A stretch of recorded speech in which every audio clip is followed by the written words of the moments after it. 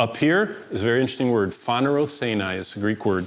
And what it means is we're going to stand all alone in front of Christ. Did you know most people don't like to stand all alone in front of anybody? The most dreaded thing is public speaking, where you have to get up and make a speech and everybody watches you. Did you know that one by one, every believer is going to be waiting in line, and the Lord's going to call us up, and we're going to come, and it's going to be our moment to stand in front of him. The picture is, it says before, verse 10, the judgment seat of Christ. That's the word Bema. In Corinth, if you guys go with Steve's trip and you go to Greece, the Bema was a raised platform where the judge sat up there or stood up there, and people came and stood and looked up at him. That's the picture Jesus gives. And what we do is we get to come when it's our turn, and the Lord is going to present to us what was left of our life after it went through the fire.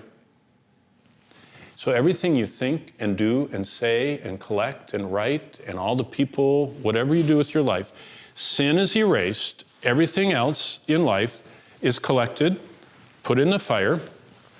Everything that was pleasing to God survives. Jesus collects. And he comes to the front of the podium, and we're standing there, and he said, this is yours. This is your life. This is what you did that lasts forever. You know what Martin Luther said? That's all I think about every day. Martin Luther lived to be 63 years old. In his 63 years, he got saved, and he led what we call the Reformation, a movement. And people say, how did he keep going, facing death threats, facing persecution, facing everything? And he told us, he said, I just want to stand in front of Christ. Do you know, Isaiah is all about how to live this life. The life that pleases God is a perfect peace life. God says, I want you living that kind of life as the world crumbles, as Russia shakes the nuclear saber, as China shakes all their Iran, Hezbollah, Hamas, Satan. I want you to live that shalom, shalom life. I have it all planned out. I created everything. I know what Satan's going to do. I have revealed the end of the world so you can see Christ is going to win. And all I want you to do with your life is to please God. That's what prophecy is for, toward the wrath of God. Did you know God planned all this? God says, I am going to, in Revelation 18, destroy Babylon, the materialism. I'm going to destroy Babylon, Revelation 17, the global religion. I am going to let out of the pit, we're going to see next hour, the demons. What should that do to us? Well, let's look. Look in Matthew 25, or Matthew 24.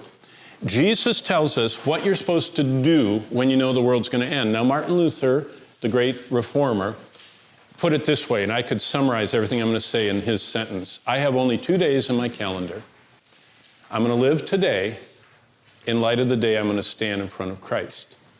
Now, do you guys really think about that? You're young, you want to finish school, you want to get married, you want to go off and have your career, you want to have a family, you want to have a nice house, you hope, or whatever. But guess what? All of that's important, but someday, all the things we're planning to do today, we're going to have to stand in front of Christ and explain to him why we did all those things. Now, here's what Jesus told us. Chapter 25. Chapter 25 of Matthew, the parable of the virgins, basically says you've got to be prepared. You don't know when Christ is going to come back. Look at verse 14 of chapter 25. A kingdom of heaven is like a man traveling to far country. He called his servants. He gave them talents. What Jesus is saying is, chapter 24 says the world is going to end. Matthew 25 says our life is like we have talents, and the Lord wants us to do something for him. And look at verse 21 of Matthew 25. And the Lord said to him, well done, good and faithful servant. You are faithful over a few things. I'll make you ruler over many. Enter into the joy of your Lord. Jesus says the whole purpose of prophecy is not to scare us. It's not to make us build a bomb shelter. It's to make us get ready for the day we stand in front of Christ. Now, I already said this first week, but I'm going to say it again. Look at 1 Corinthians 3. This is what happens when we stand in front of Christ. He puts everything, remember I told you the story of Burger King and all that. He puts everything into this fire.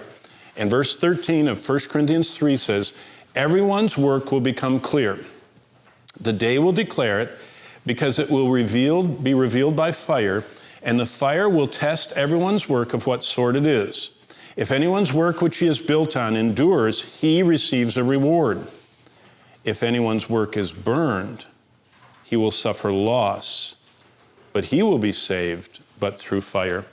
What the Lord says is there are going to be Christians who live their whole life, and everything they live for, all of their collections, all of their hobbies, their photos, all their postings, they put on the conveyor belt.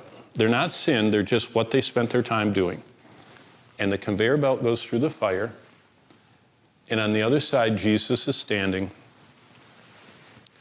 And anything that doesn't get burned up because it was temporal and only done for the moment, not for Christ, anything eternal lands in the hands of Christ. And that's what it says is gold, silver, verse 12 of chapter 3. If anyone builds on this foundation, gold, silver, precious stones, it will endure.